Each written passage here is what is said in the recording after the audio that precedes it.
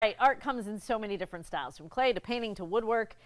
But one studio is here to tell us you're never too old to pick up a new hobby or try a new art form. So joining me now is Leigh Ann Filkin, the owner of Paint Your Hearts Out. How are you, Leigh Ann? Doing fine. Thank you for having me. So glad to have you here. I want you to tell me a little bit about Paint Your Hearts Out first. Well, Paint Your Hearts Out, we are an art studio in Concord, and we do a little bit of everything. We've got canvas painting, we have clay, pottery wheel, glass fusion, and shattered glass, mini glass blowing, a little bit of everything. Do you love it? Do you have people of all age ranges coming in? Because I think it seems like a really not so scary, low stress way to dabble in a few things and see what you might like. Yes, I've had painters in as young as 3 and as old as 98 coming in to paint and just get their paint on, just have a good time, enjoy their family and friends, and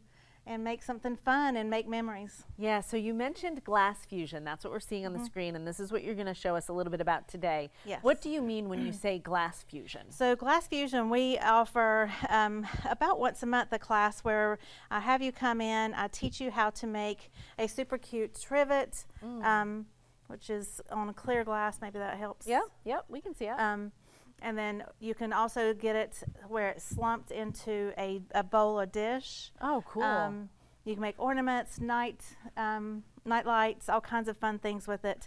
And what we do is we cut pieces of glass, glue them to a glass base. Okay. So there's my glass base. We cut different pieces of glass, put them into a design. This is what one looks like after it's all been glued together before I have fired it. Okay. And then once it's fired, it comes out. If we do want it slumped into a dish to make it into a dish form, it goes into the kiln twice. Okay. So once to fuse it all together to make it one piece of glass where it's all smooth, the second time forms it into the shape. So I have to ask you, so this is like super abstract to me right Yes. now. So this going to this to then to this. Yes. It's really hard for my brain to compute how that becomes these beautiful flowers. Yes. So walk me through how you get your brain to understand how these pieces of glass will mold into those flowers. A lot of it is, so number one, I have lots of templates in the studio. Right. So if somebody who comes in and doesn't know exactly what they want to do, we go through pictures and say, what speaks to you? Yeah. You know, what do you like? And then I show them how to do that, and my staff and I do. So we'll go through and you just take the different pieces of glass and cut them or break them into little shapes of leaves, of flowers. Put them several together. We'll make a petal like this one. That's where that's 3 small pieces of glass put together. So I think it's interesting because you almost have to give it a little space in between for when it gets Yes. hot, it spreads out a little bit. It does, yes.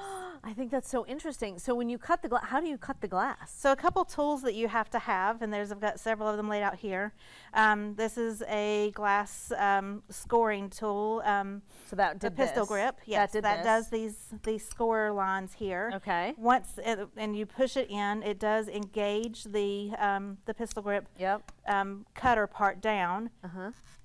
I see. Hear it. Yep. And then you have the running pliers that you line up. There's a line right here on the running pliers. You line that up onto the glass and hold both pieces, and it cuts. How brilliant. There's also the nippers that can make, and I'm not going to do that right now because it can go everywhere, but whenever you clip that, I usually put it into like a bucket, and these little small shards that are creates made. those Yes. tiny baby ones. Exactly. I think it's so cool. I could learn more about this all day long. Unfortunately, we have limited time. Yes. So what I'm going to do for folks at home is put all the information up so they can come see you. Sure. And learn how to do it. So there's the website, Instagram, Facebook as well. Do you have like all kinds of class schedules, right? Yes. So they should go to the website to see the schedules. Go to the website. We've got something. There's a Fun Day Friday. We do a different medium every Friday. Cool. We also have kids classes on Tuesdays and Wednesdays. Awesome. Thursdays. Lots of options for you. So thank you Lots. for coming to see us, Leigh Ann. Thank We you so appreciate much. it. Well done. Cheryl, you. over to you. Very cool. Kristen, thank you.